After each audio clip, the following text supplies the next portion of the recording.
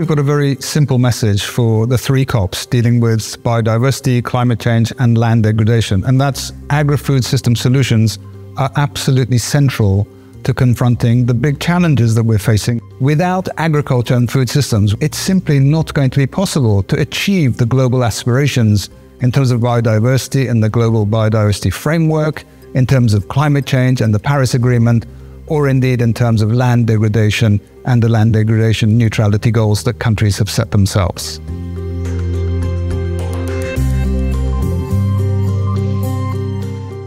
Three things needed. Number one, finance. Right now, there is a financing gap. We know that the agri-food system transformation is going to require over $1 trillion.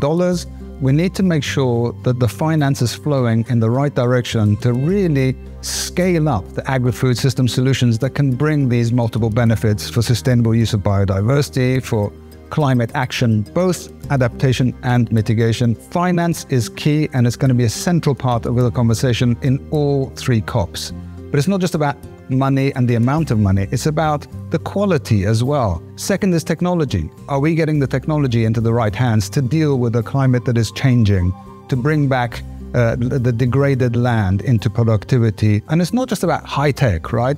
We're talking about drought-resilient seeds. We're talking about some of the indigenous technologies that in the past have helped build resilience, as well as some of the more high-tech approaches that can help countries confront these multiple challenges. The third piece, a third ingredient, is the partnership. And that's why we put so much emphasis in these COPs.